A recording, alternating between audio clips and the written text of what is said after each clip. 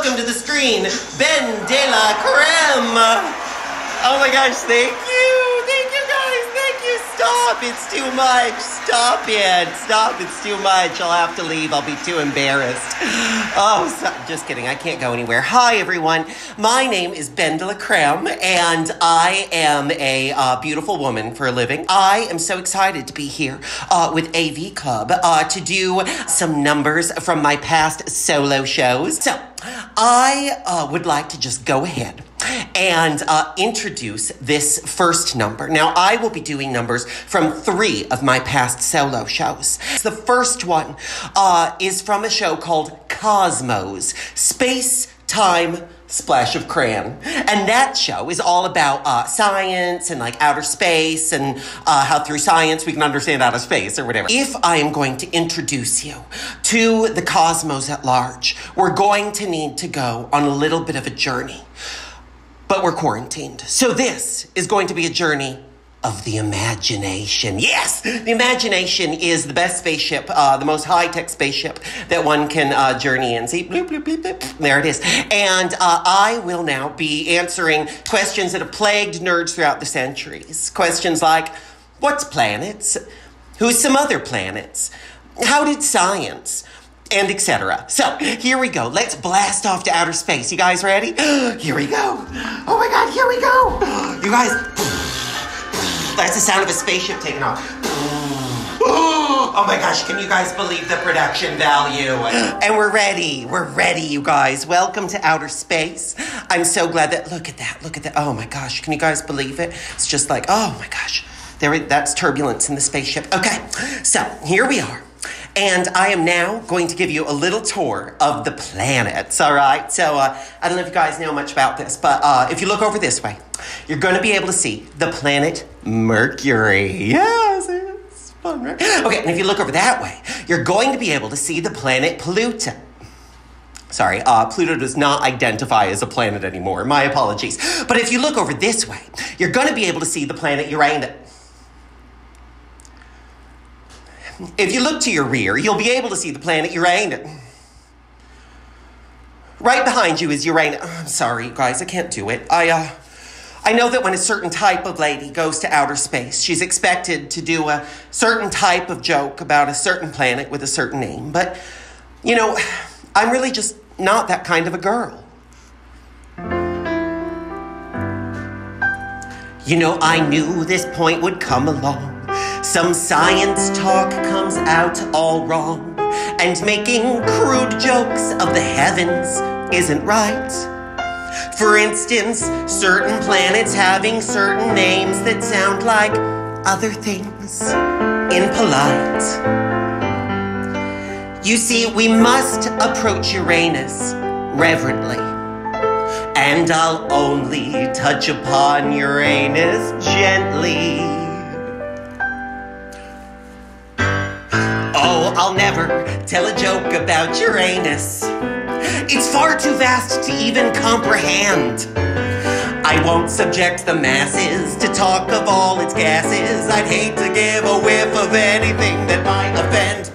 Now there was once a time Uranus was unknown, but nowadays most folks might say it's famous. Ever since it made its debut, well, it's barely left our view. But I'll never tell a joke about Uranus. Now let me ask you guys something. Would you say Uranus interests you as a whole? Because if so, I'd say go ahead, explore it. They say it's cold and desolate, but perhaps you just have to finesse a bit. I mean, it's certainly not getting any warmer if we just ignore it. Now, would you say that anyone's come across Uranus lately? I'll tell you right now, no, and who could blame us? For everyone close is astounded by that ring of debris that surrounds it, and that's why no one goes anywhere near Uranus. Uranus is full of secrets, so hard to know where to begin. What kind of probe could penetrate all the mysteries that lie within? And that's why I'll never tell a joke about Uranus. We don't need that kind of smut to entertain us. To pay it disrespect leaves that bad taste you'd expect. So I'll never tell a joke about Uranus. It's not a thing of beauty, but what's up there is our duty. So I'll never tell a joke about Uranus. Don't let my reverence be in doubt. I hope it never gets wiped out. I'll never ever tell a joke about Uranus. And that is all I'm going to say on the subject. Thank you so much. Now, if any of you do have any more questions about Uranus, I hear that there are pictures all over the internet, so check that out.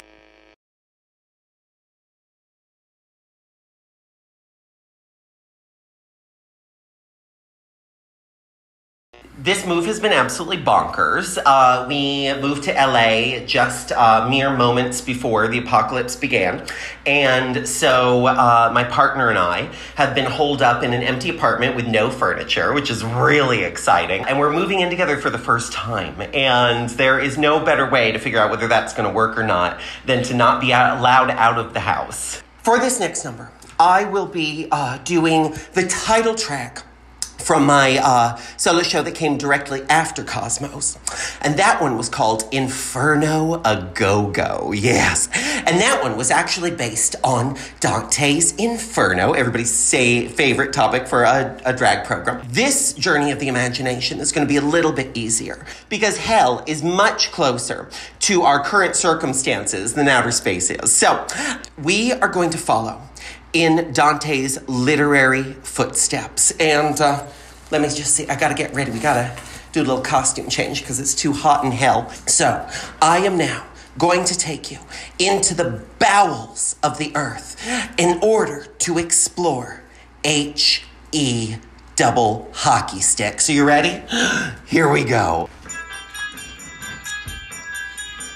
In the 14th century, in a place called Italy, Dante Alighieri wrote an allegory, and it's a scary story about the place you go when you die, how they poke you with a pitchfork, leave you to fry. At least that's what Wikipedia seems to imply.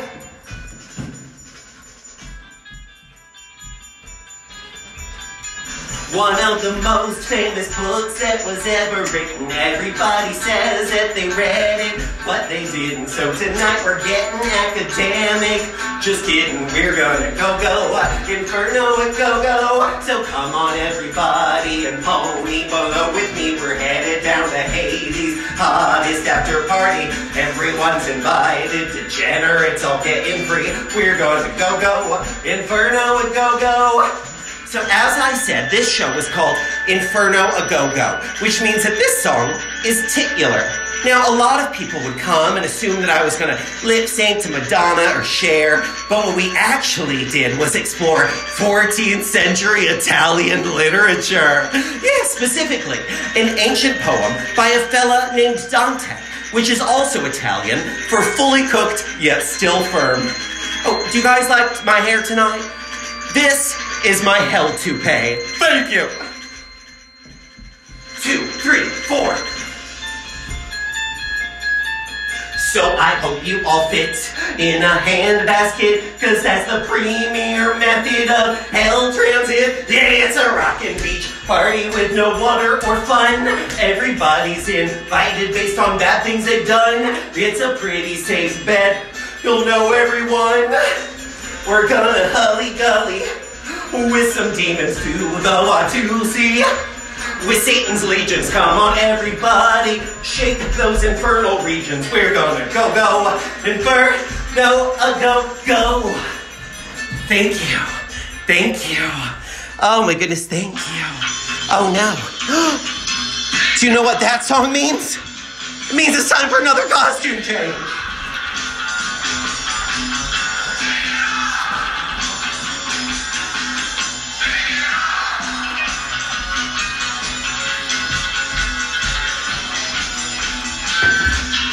Oh, thank you. There it is. Oh, you know, costume changes are so important when you're a drag queen because they're like 70% of our skill set.